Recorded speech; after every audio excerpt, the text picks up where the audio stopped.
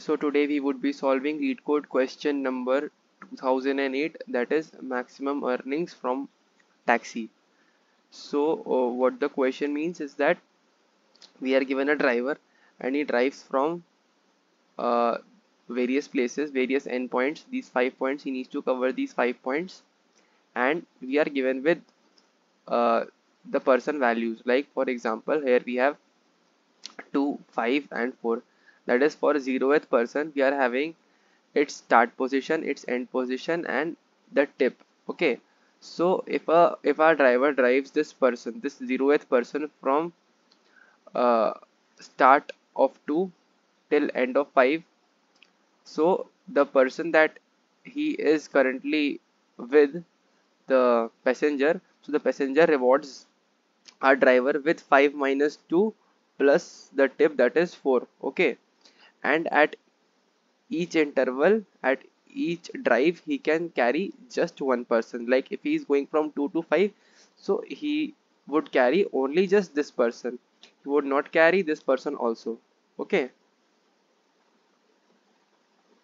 so in this way, if the driver just carries this person, so he would be going from 2 up till 5, and he would be going from 2 up till 5.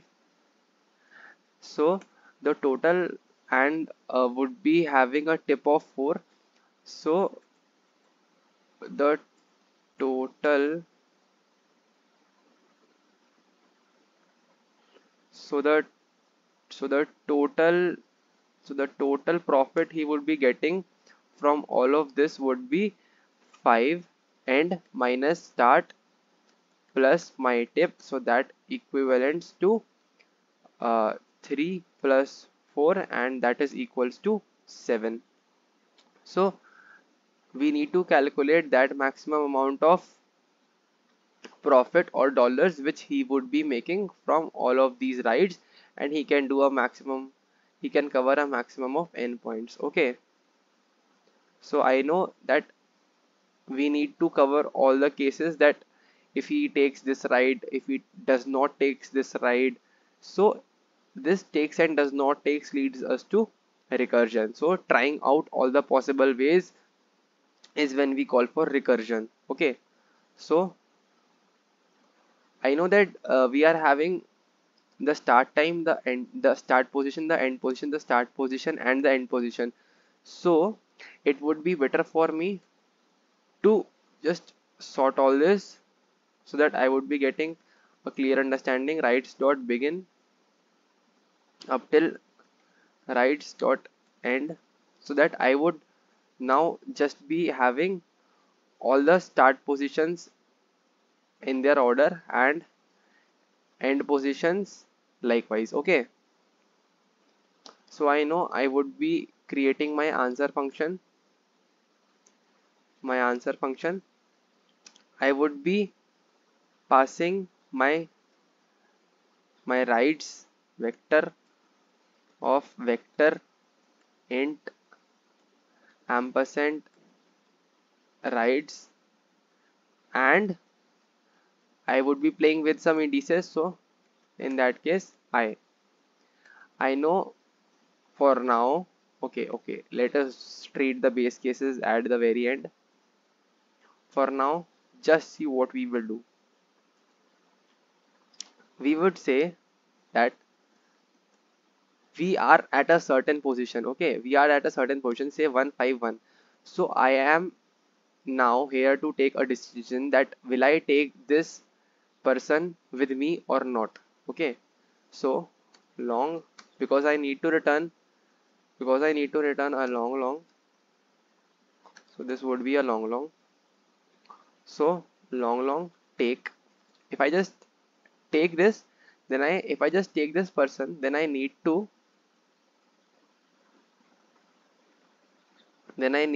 add up my end minus start. Okay, so I would say, if you are taking this, then just for now take and rides at I at 1 minus rides at I at 0, okay, plus rides at I at 2, okay. We did this. Now we need to recur for our function once more, but before that, okay, I have answer, I have rides, sorry, I have rides, and now I need to call for some index. What will be that index? Will that be I plus 1? Is that fruitful? Let us see. Let us first generate long not take. If I just don't take this index value, then I would just be recurring for rides and I plus 1, okay. That is so for sure if I would not be taking. But if I would be taking, okay, if I would be taking, then to which index I would be going? Which I would I be going to I plus 1 again?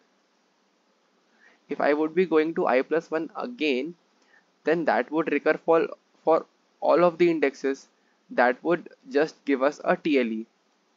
So I know that I have sorted my rides, so I am pretty much very sure that my start positions are now sorted, okay. My start timings are now sorted. I now just have to see or check for, is my end time sorted, and to do that, I know that that I need to find that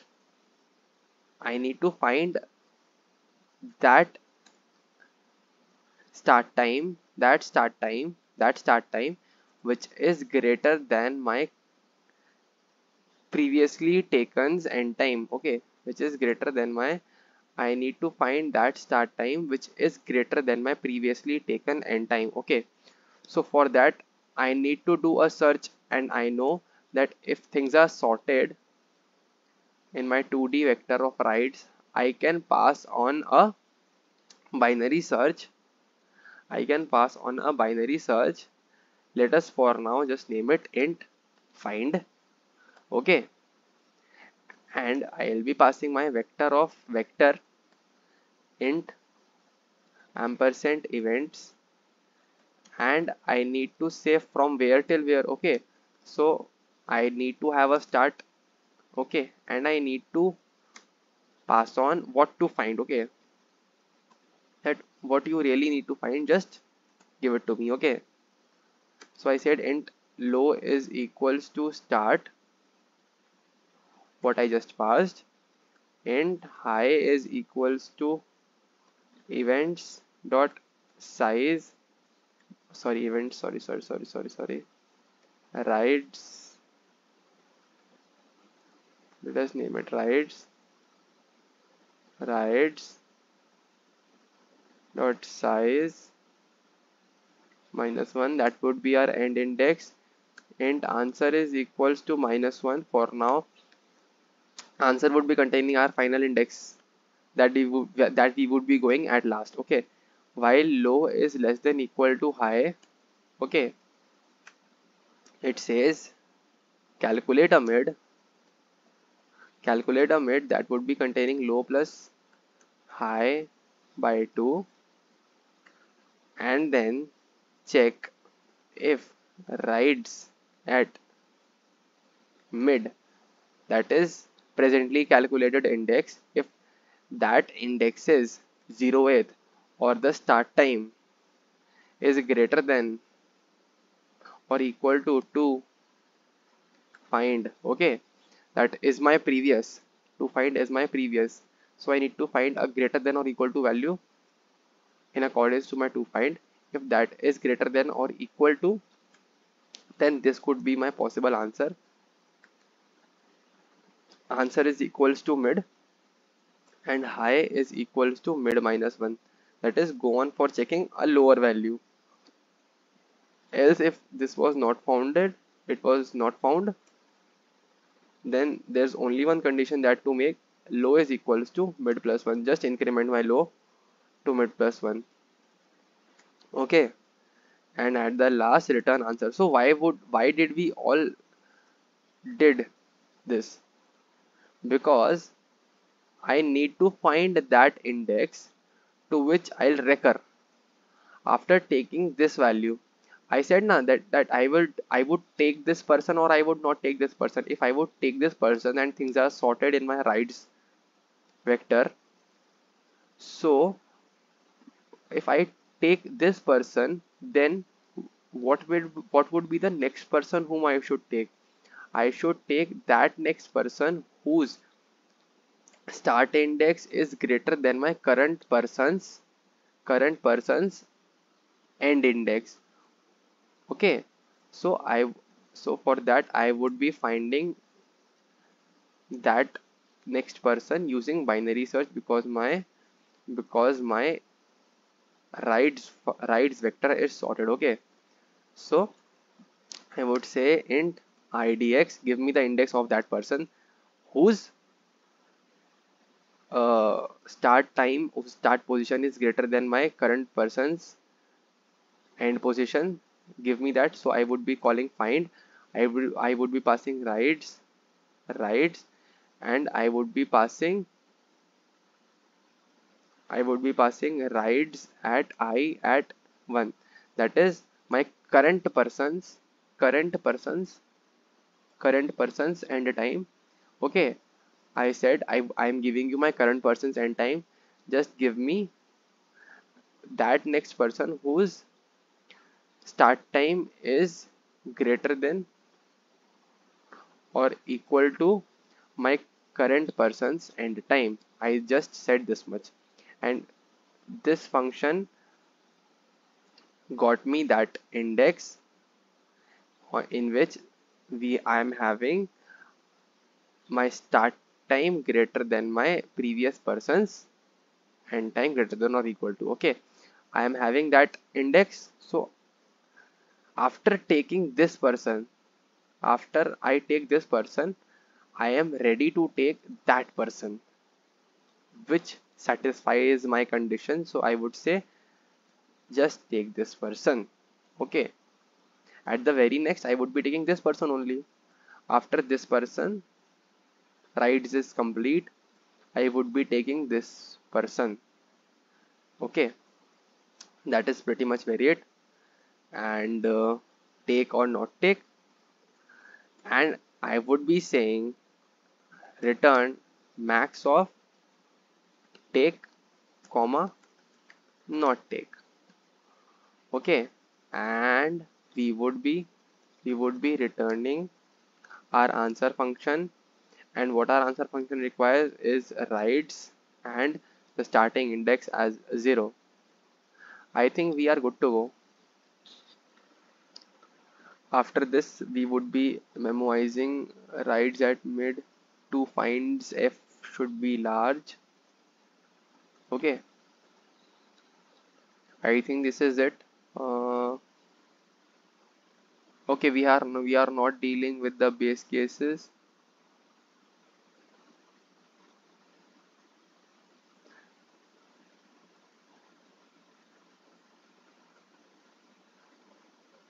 We have not yet dealt with the base cases. Okay, sorry. So according to you, what would be the base cases? If our index goes greater than equal to rights dot size, then I should return a 0. Okay, and if this index, if we are not able to find anything, then our answer would return a -1. So if I goes less than 0, then also return a 0, and I think that is it.